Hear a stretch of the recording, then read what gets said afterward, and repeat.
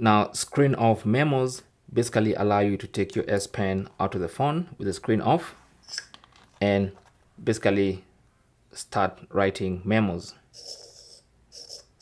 immediately. Okay, so I'll be showing you how to enable or disable screen memos on your Samsung Galaxy S24. So unlock your phone and then go to settings.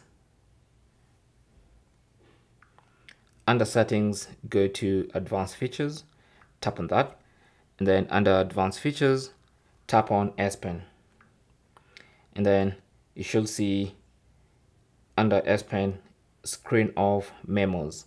So you can see they're enabled, and that's why when I took out the S Pen, it automatically started Screen Off Memos. Now if you don't like that, you don't want it, just disable it from here. And if you don't have it and you want it, you can enable it from here. Thanks for watching.